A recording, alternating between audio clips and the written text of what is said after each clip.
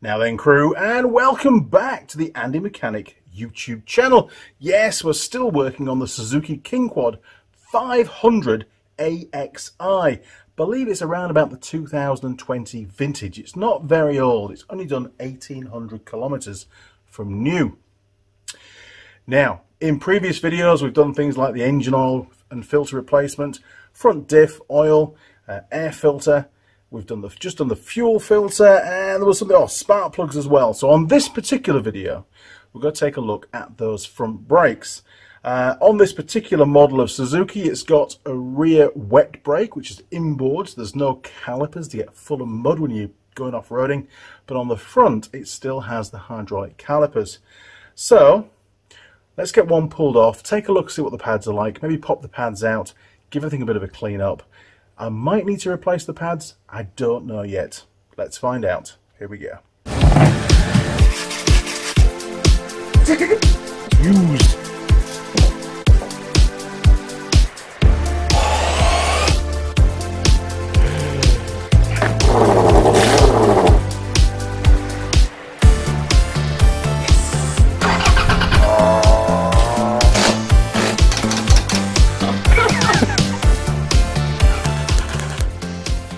You don't paint something without wiping. Honestly. Now, the front caliper is accessed by taking the front wheel off, and usually the first thing that people want to do is undo the caliper from its mounts, but don't do that. What we need to do is just crack off these two bolts here. They what hold the brake pads in position. A lot easier when the caliper's still mounted. There we go, look. 1, 2. Now be sure that your Allen key's all the way in on the heads, because they can be quite soft and you can round them off pretty easy, especially on an older bike. Don't take them all the way out. Most of the way out is just fine. Right, now it's time to take the caliper off its mounts. Perfect. Okay, so we've got one mounting bolt here and another one just up here, look. And they are 6mm cap heads. Not over tight, to be fair. Now they should be held in with thread lock on these bolts, but more often than not on off-road vehicles they don't do that. Let's find out. I doubt these have ever been off. Oh yes, thread lock. Perfect. Thread lock blue. Temporary. Right, here we go. 2.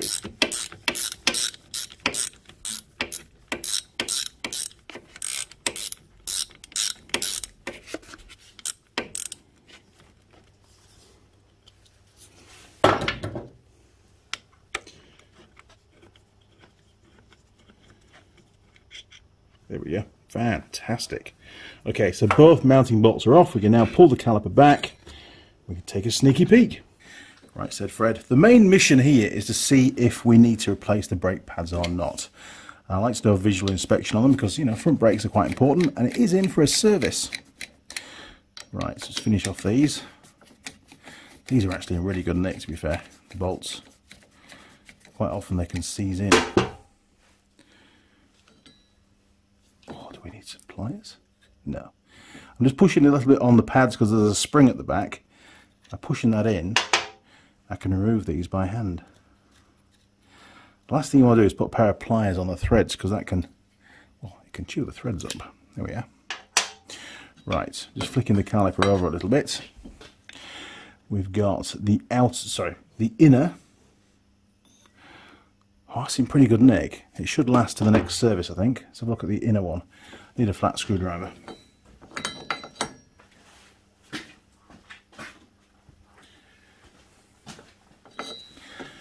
If nothing else, we can get all the dirt out of these brakes, and that'll help the pads to last a bit longer as well.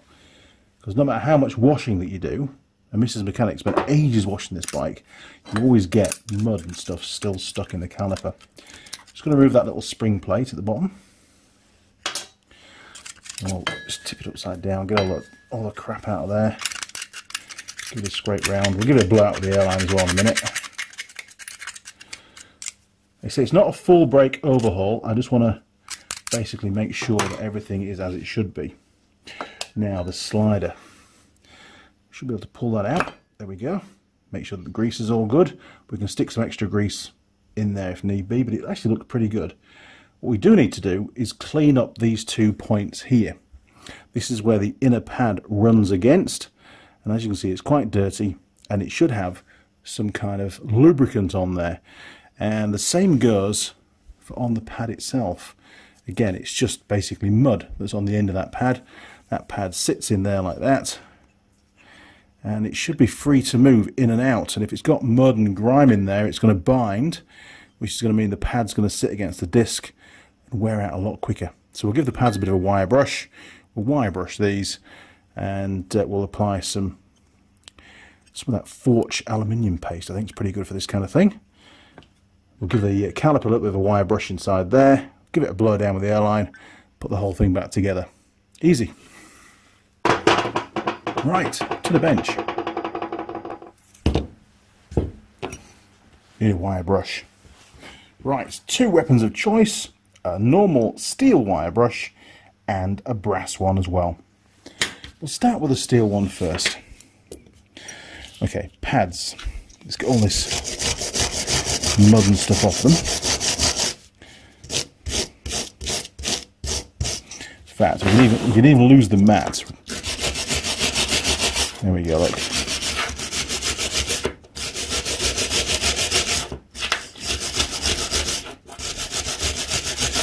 Brake pads for ATVs are not cheap, especially the good ones. So it's well worth giving these a refresh. There's still plenty of life left in them. I'll show you how to check the wear on them in a minute.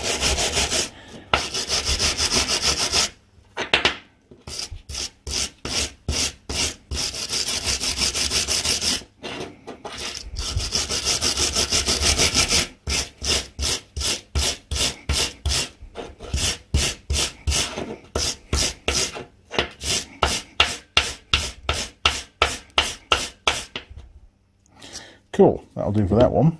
We'll come back to, there's one more thing to do on that yet. Let's get this bit out of the way first.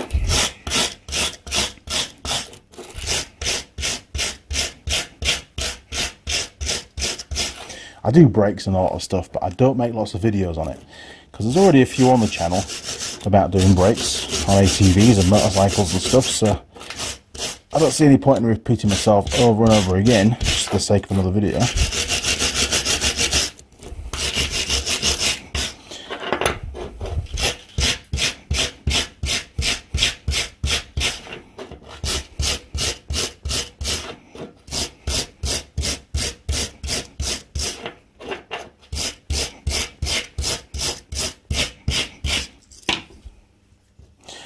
Giving there a bit of a clean. I'm using this brush because it's smaller, basically. There we go. Right. Now, where's the scriber? Okay, so this groove down the middle isn't just to help dissipate water and dirt and stuff and get it off the pad's surface. It's actually a wear indicator. And according to Suzuki, and quite a few other motorcycle manufacturers, if you can still see the groove, your pad's still good to use. It's when the groove, or when the material's worn down enough for that groove to disappear, that's when you need to replace the pads. Pretty simple, isn't it? Now, to get that out, a hacksaw is the easiest way. Works really well. Just back blade. There you go, look at that. Pulls all the dirt out for you. Perfect. So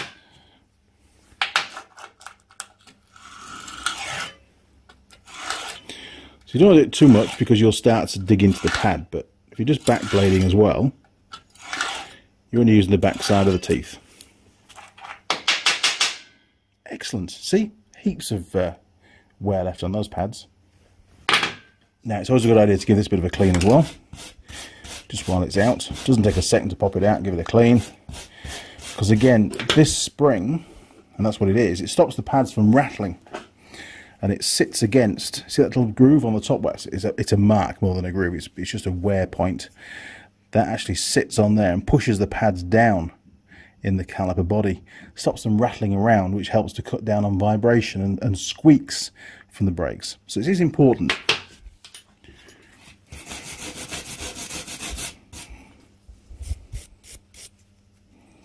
This kind of stuff doesn't take long. And let's face it, there's only 2 calipers on this bike, you know. It's not like you've got 4 to do, like on some quad bikes. Right, there we go, nice and clean. Now, the next bit is what I call the pad carrier, or the caliper mount, whichever you want to look at it. And remember I said before, the inner pad, sits in there like that, and it has to be able to move freely. As it's applied, it gets pushed this way, and then when it retracts, it goes back again. And if this bit here is not smooth and lubricated, then it can impede the movement of the pad. And that's both on the ends of the pad, so we'll give those a bit of a clean. It's not important for the outer pad, but it is for the inner pad.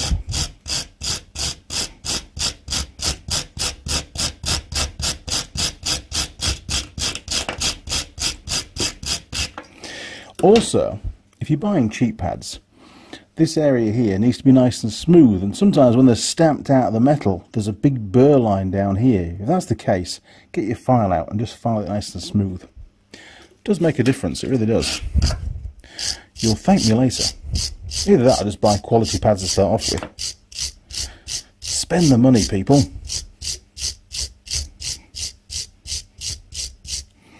There we go. Super shiny, super smooth, ready for some grease a bit later on.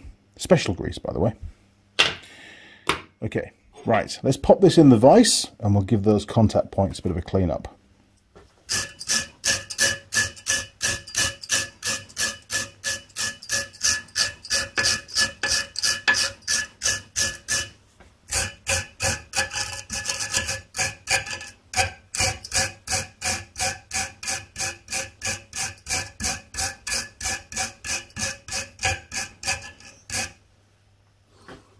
Excellent. That's all it needs. Now, remember those 2 little pins that we undid first before we took the caliper, away from the mounts? Well, again, these are quite rusty. If you can see that on there, is it going to focus? Is it going to focus? Yeah, sort of got to focus. There you are, look. See, they're quite rusty. So again, and actually a bit of mud on there as well. And the inner pad, as it sits in the caliper, you've got that pin there, look. Again, it has to be able to slide across, and it sticks. It's even sticky when I'm trying to do it by hand, because it's, the pad kinks a little bit and it just jams on all that roughness on the pin, which again causes the pad to sit against the disc and wear down the pad material. Plus it goes whoosh, whoosh, whoosh when you're riding. It's not good, really. So, next job is to get some fine sandpaper and just give those 2 pins a nice clean up. We'll use the vise for that. Here we go. Now, in this vise, it's got aluminium jaws, or aluminum jaws, depending on where you're from. So I can put that in without damaging the threads. If you haven't got aluminium jaws, then use some cardboard or something. Now, this is only P400 grit. It's really, really quite light. I don't want to take off the, if I can, the zinc coating, or whatever coating they've got on these little pins, because otherwise they'll rust really quick. Just really getting rid of the dirt and making it smooth again.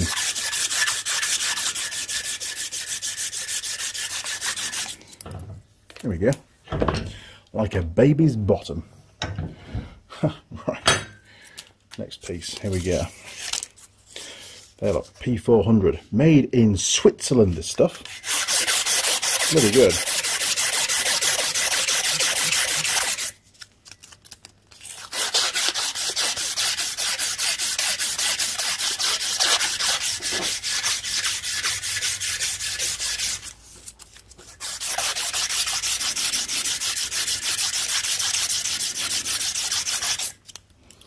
And I'll do.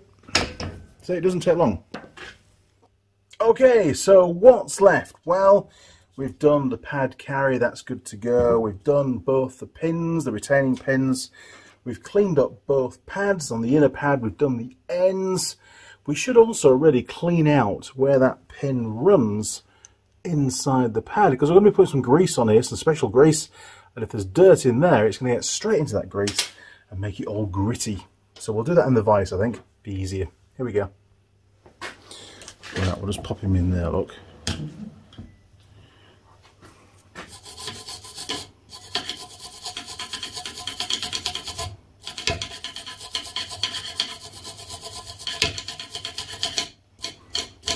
looking pretty good. Where's my sandpaper?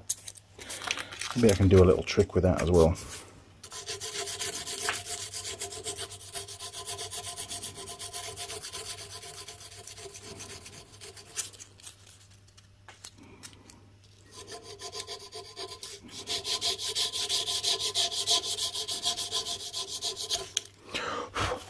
Perfect. I like the look of that. It's a lot better than this side, isn't it?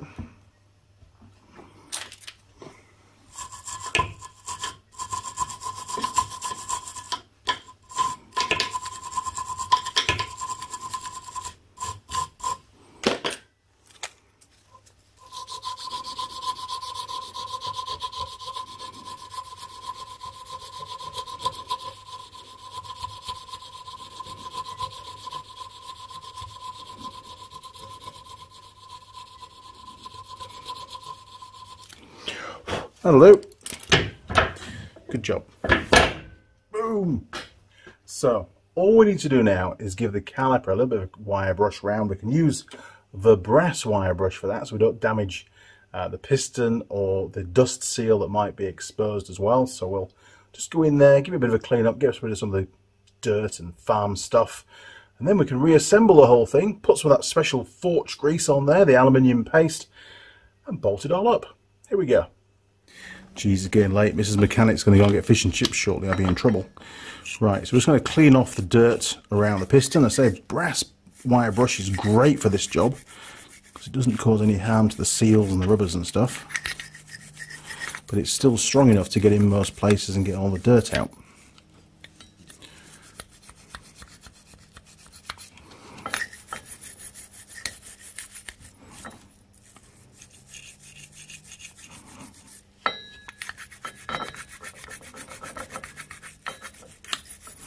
It's not going to take the coating off the piston either because they're so soft with these bristles. You could almost brush your teeth with one of these, couldn't you?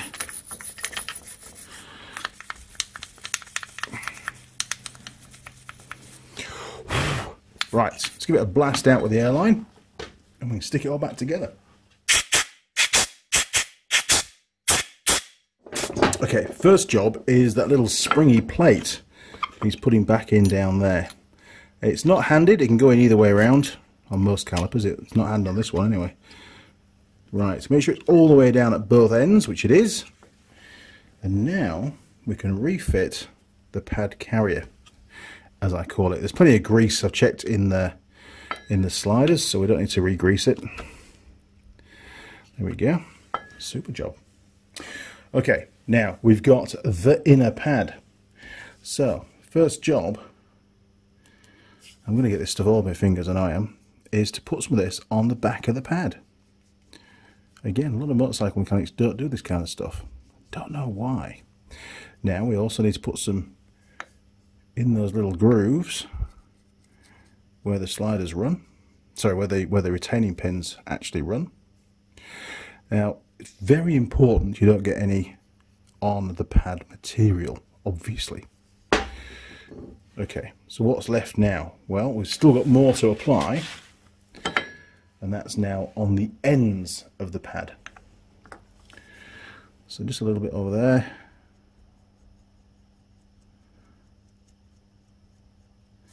There we go, look, that's cool.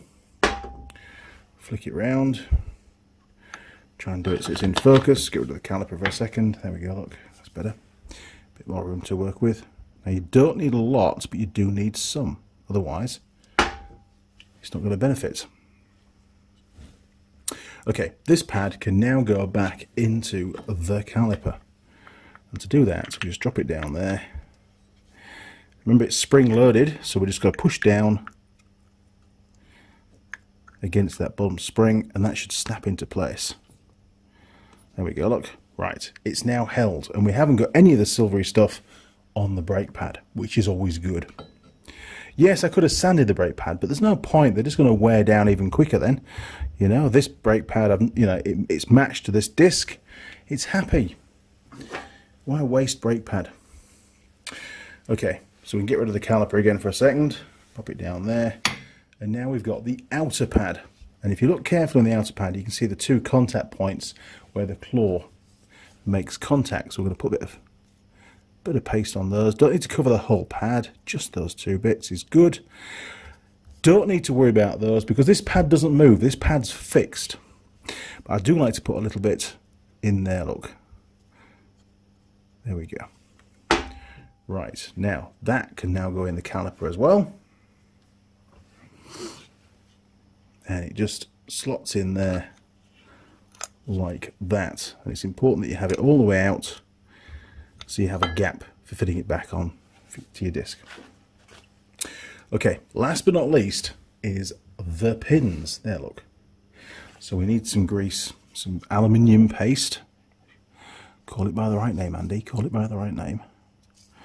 Some aluminium paste on those pins. Because remember, you know, the pad, it's way off camera. Remember the pad, the inner pad slides up and down this pin. There we go, look. Right. That can now go back into the caliper. And we'll do the furthest one away from the pivot. Makes the other one a bit easier. So I'm going to push that pad all the way down. Push it against the spring and it should go in. There we are. Here's my screwdriver thing. There we go.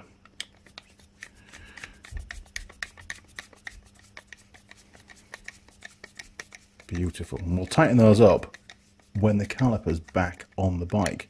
That's only finger tight for now. Okay, second pin, just in case you missed the first one, because I was probably off camera. Pretty good at being off camera these days. Useless. Okay, same again, Sam. Pop that in there, push the pads down a bit, and that should just whittle through. And now we can just screw it back up.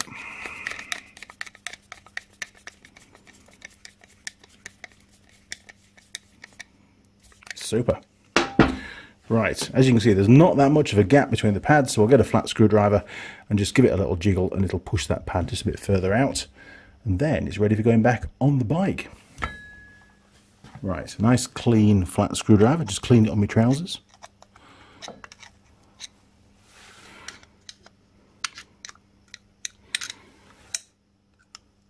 Make sure that inner pad's all the way in as well.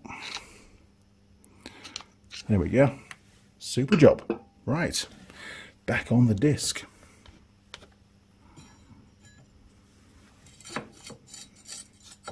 Lovely jubbly.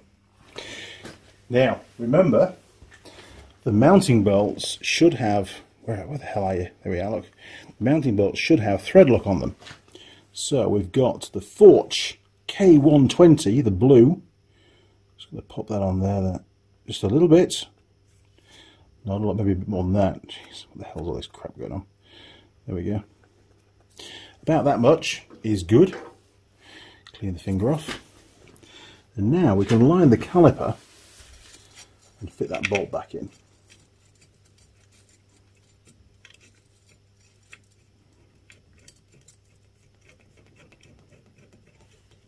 There we go, that's one. And the other one. Super job.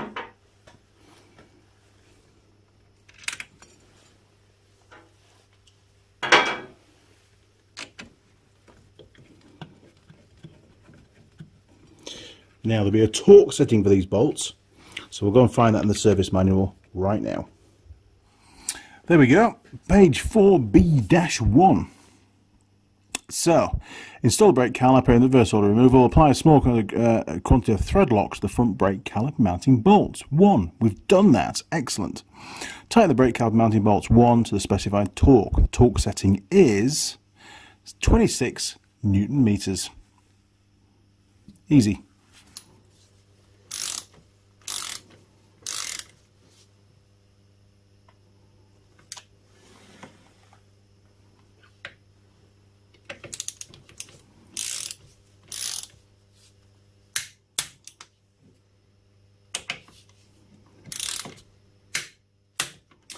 Now, these little pins here that hold the pads in, they need to be 18 Newton meters.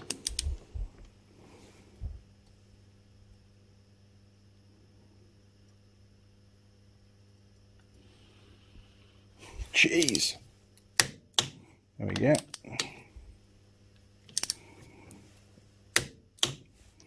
That's a lot. So, no need for any new brake pads on this service. I'm sure that those pads will last until the next service in 1,000 kilometers time. Now, obviously, I've still got the front right caliper to do, exactly the same as what we've just done on the front left. There's no point in you watching that. It's going to be the same thing over and over again. However, when you've finished the job and you've done both calipers, remember to pump the front brake. Make sure the pistons are all the way out and there's no gap, or a small gap, which should be between the pads and the disc. The last thing you want is the rider to get on the bike, come to use the front brake, and the lever goes straight to the bars because you've pushed inadvertently the pistons back into the calipers a little bit. That would be a bad thing because they need the brakes, especially when they're expecting to work. Okay, crew, that brings us to the end of this video. Another video on the Suzuki Kingquad 500 AXI, about a 2020 vintage. If you enjoyed it, why not subscribe to the channel? Ring the bell. That way you won't miss out on any future videos working on this particular bike and many, many others.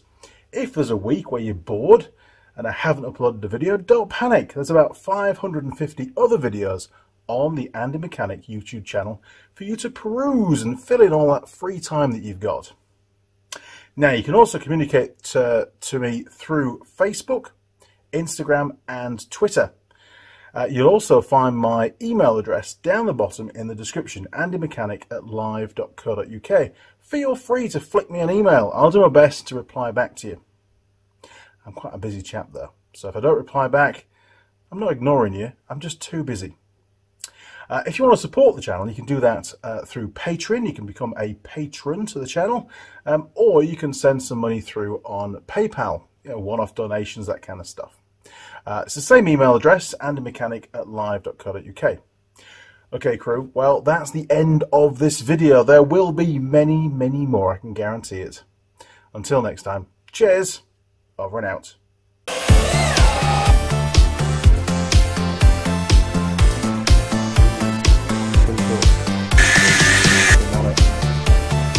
And we get the flip up again. Oh!